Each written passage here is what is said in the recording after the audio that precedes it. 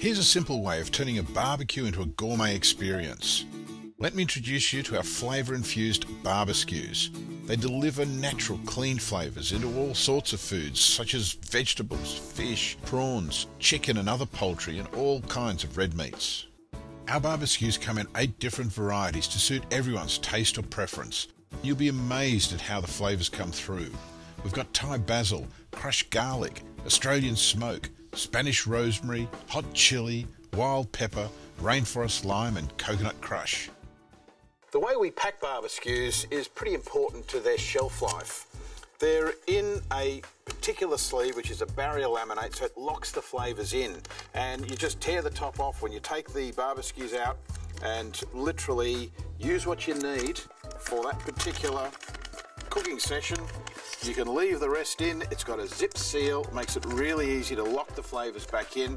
And I always store these in the freezer or even the refrigerator just to make sure the flavours stay fresh every time. So this is how you use them. The thing with the barbecues is that the flavour doesn't start coming out until that hits the heat. They're flavour and heat activated. So load them up. Again, you can put vegetables, a bit of onion, a bit of capsicum in between, anything you like. And the other thing is, if you're cooking a whole steak, if you particularly want the steak in one piece, you don't have to cut it up. You can just literally, keeping the skewer close and parallel to the board, there's your meat all ready to go. And as long as you cook it all the way through on moderate heat, it works brilliantly. If you like your meat a little bit more rare, just make sure the skew is sitting a little bit closer to one edge. The heat will still activate the flavour and it'll go all the way through the steak. Another great use of the barbecue is with a simple sausage. Put it on, cook that all the way through, the kids will love them. But when you're cooking a whole leg of lamb like this, you really need to position the skew fairly close to the edge so that the heat can still activate the flavours. Okay, if you put it down here and we were to cook the meat just to pink or rare, it's not going to get the heat really working the flavours and releasing them.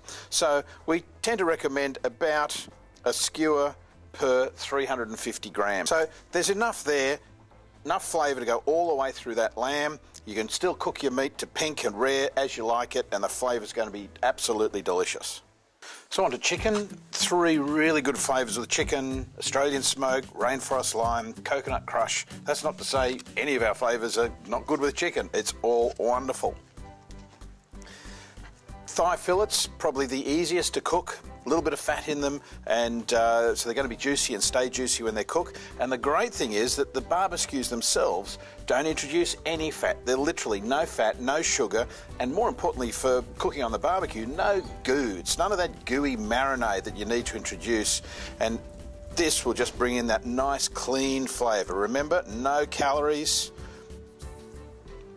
nothing but terrific flavour. Use the whole thigh fillets, or if you like, use the tenderloins.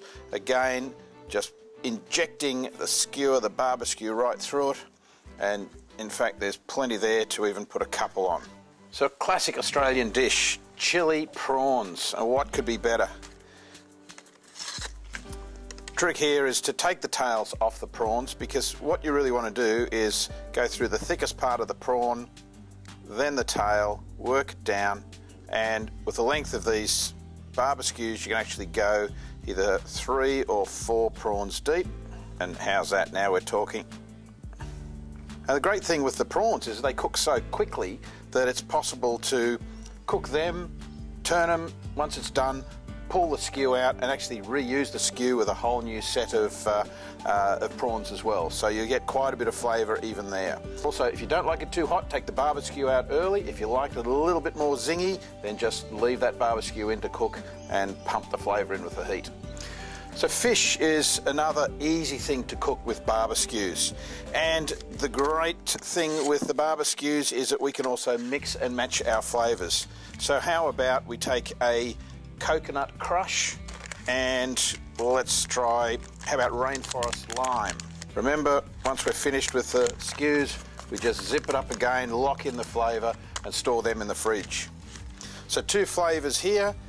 The fish is fairly thin. You just need to take a little bit of care and just work it through. It can often help hold the fish together on the barbecue as well as it cooks. So there's one, and we've put in our rainforest lime there. I can smell it. It smells terrific. And then the coconut goes in alongside it. So that flavour there is going to really mingle and dissipate, go all the way through the fish, and it's only a small piece of fish. It's going to cook quite quickly. You're going to be surprised at just how well vegetables cook on barbecues as well. You can put a whole range of things. Zucchini really picks up chili flavours, so does the capsicum and onion. You can use a garlic barbecue as well. You might want to cook chat potatoes, sweet potato, pumpkin. You can even parboil them if you're in a hurry, so they're about 3/4 done. Put the skewer on, and there's the barbecue starting to pump flavours as you finish it off on the barbecue. So it's just a matter of threading on whatever vegetable you're using. Watch your fingers. I promise you, if you skewer your finger with the chili skewer, you're going to know about it. So take a bit of care there. In fact, sometimes it's good even just to press straight down to get through the vegetable, so you're saving your fingers. There it is, ready to go onto the barbecue. Doesn't this make a barbecue special? And not only that, we've got different flavours locked into the different meats, so everybody can have their favourite flavour. Really simple now to either put a bit of oil on the barbecue, or in fact even just quickly oil the meats, which I quite prefer. And now it's a matter of putting the first thing, or the longest cooking meat on first, so thickest piece of meat down to the hottest part of your barbecue.